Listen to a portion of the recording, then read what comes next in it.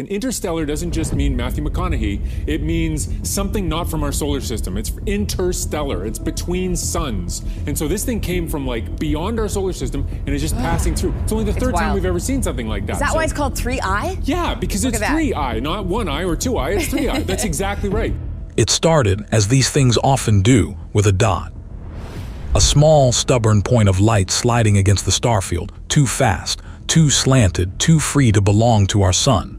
Surveys flagged it, software ranked it, astronomers checked it.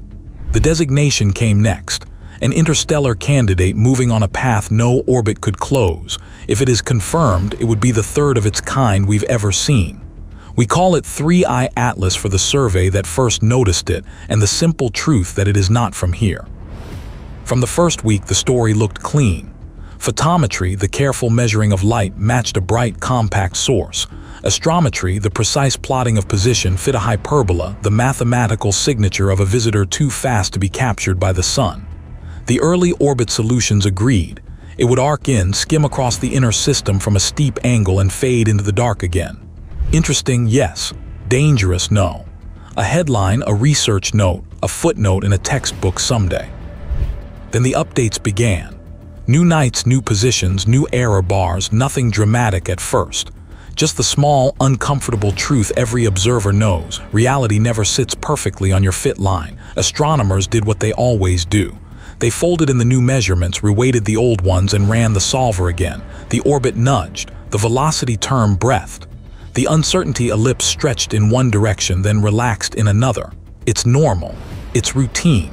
Until it is. By late in the campaign, the phrase no one likes to use quietly entered internal notes. Mismatch, tiny but persistent. The light wasn't brightening and fading exactly with the same distance law from the sun. The skyplane motion showed subtle residuals, the differences between where the equations said the object should be and where the telescopes actually found it. On a whiteboard, it looks like a handful of almost nothing. In orbital mechanics, a handful of almost nothing can grow into millions of miles. Did astronomers miscalculate? In a narrow sense, yes, because they began with the simplest standard assumptions, that this behaves like a typical small body. In the broader sense, miscalculation is the wrong word. The science was careful. The process was sound. The object, it turns out, may simply be more complicated than our first-pass model. Here, why that matters. Comets aren't rocks on rails. The sun warms them. Ices sublimate, gas vents. A fountain of microscopic dust blooms and sails away. Each jet is a tiny thruster nudging the nucleus. For most comets, that non-gravitational acceleration is weak, messy, and on average points away from the sun.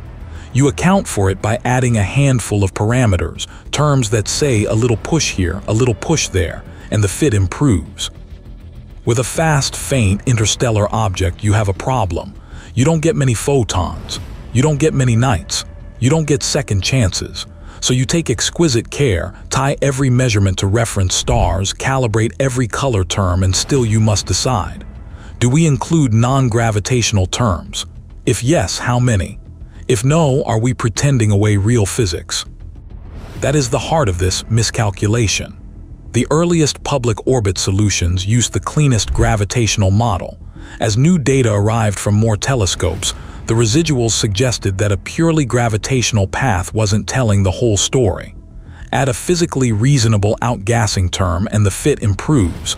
But now the uncertainties widen because you've increased the model's freedom. It's not incompetence. It's the price of honesty. If you're looking for the terror in this tale, it isn't a secret engine or a hidden signal. It's uncertainty itself. A few thousandths of a degree in the incoming angle, a few hundredths of a kilometer per second in skyplane velocity, propagated forward over months, become big positional shifts later. That's why the community keeps updating predictions. Not because the sky changed its mind, but because the model absorbed more truth. Let's anchor a few facts so your viewers know what they can trust. First, an interstellar origin is determined by speed and shape of the path. If the eccentricity, the how open is this curve, number is significantly greater than 1 after careful fitting, we call it interstellar. That is the criterion used for Oumuamua 1I and Borisov 2I. 3I Atlas is being treated the same way, evidence-driven, not hype-driven. Second, we do not have credible evidence of radio transmissions, thermal heartbeats, or any artificial behavior. If anyone claims that, ask for the observatory, the frequency, the observing log, and the independent confirmation. Sensational claims get clicks, careful claims get citations. Third, the phrase slowing down needs context. Objects on open, sun-skimming paths always trade speed for distance. They decelerate outbound because gravity is weaker far from the sun, just as they accelerate inbound because gravity is stronger closer in. That is pure Kepler. The only anomalous slowdown would be one that departs from the Keplerian expectation after you've accounted for the small rocket-like push of outgassing. That's what the teams are testing. Can a realistic, physically motivated non-gravitational term reconcile the data? In many cases with comets, the answer is yes. So why did the "we got it wrong" sentiment spread? Because the early press-friendly diagrams showed one clean path and the updated fits now show a corridor, a range of possible positions, arrival times, and brightness.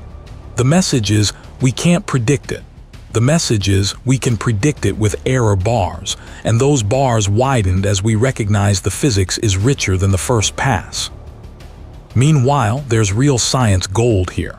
Spectra hint at unusually CO2 rich activity relative to water for its distance, a trait we also saw in 2I/Borisov at certain epochs and in many solar system comets beyond 2-3 AU.